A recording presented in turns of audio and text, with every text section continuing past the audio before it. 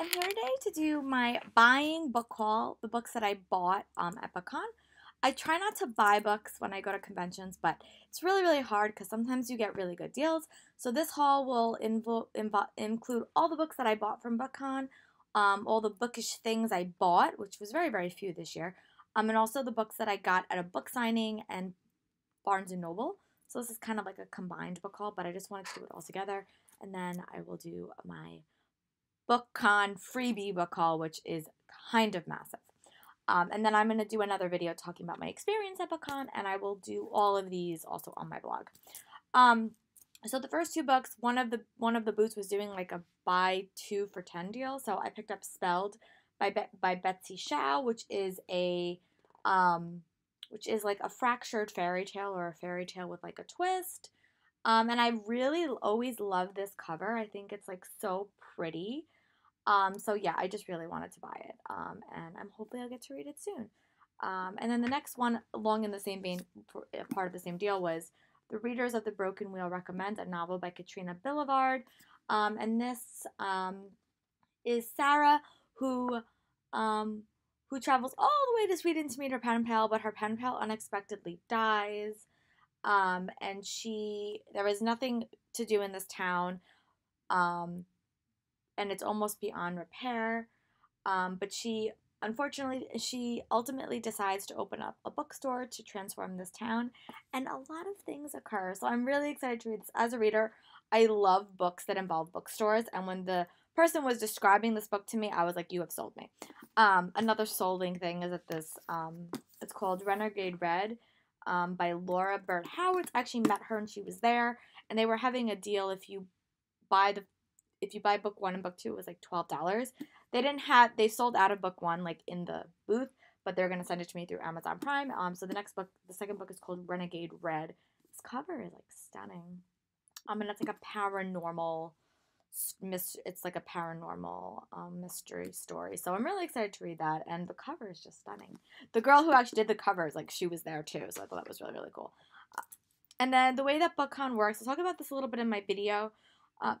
In a little bit, but you had autograph signings where if you wanted to get authors who were not doing in-booth signings, you had to buy their books.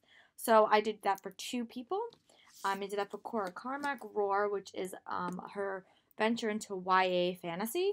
And this cover is so pretty, and I got to meet her, and it was great. My friend Justin also met Rainbow Rowell, but ultimately had her book, so he gifted me Carry On. I have not read this yet, but it has been on my TBR list for so long. This cover is so pretty too. So hopefully I'll get to read it. And then the book that I got myself at the signing was by Holly Black, The Coldest Girl in Cool Town by Holly Black. She signed it. She was amazing. I cannot wait to read Cruel Prince. It comes out, I think, in January. So they're all the books that I bought at BookCon. Again, I try very, very hard not to buy books at BookCon, but they were such good deals. So yeah, those are all the books that I bought at BookCon. At BookCon, it was like next to impossible to see all the authors that you wanted. So after BookCon, there was a book signing for a bunch of contemporary authors. And hopefully I'm going to read a lot of contemporary this summer. And the book signing was for Sarah Dessen, Jenny Han, and Jennifer E. Smith. So I picked up a bunch of books from them. And the books were Keeping the Moon, which is just a really cute contemporary. It's also really short, and I wanted to get a couple assigned by her because she really doesn't tour that often, like at all. And I bought a bunch of her books after because they were like $1.99 on your Kindle. If you really want to stock up on some Sarah Dessen for the summer, I would go look on Amazon because some of her books are $1.99. I also picked up her new release, which is Once and For All, which is for what the tour was for, and this is a YA contemporary that has to do with wedding planning as a backdrop. And I love concept novels like that. I think that they're like so cool, so I'm really excited to read this and hopefully soon. And I also finally picked this up a couple of weeks ago, but it was for the signing because I knew I was going to meet Jenny Han. So I picked up To All the Boys I Loved Before, and this is actually going to be one of my next reads because I am so excited to finally start this series. I've heard so many good things about it, so I'm hopefully going to get to start it soon.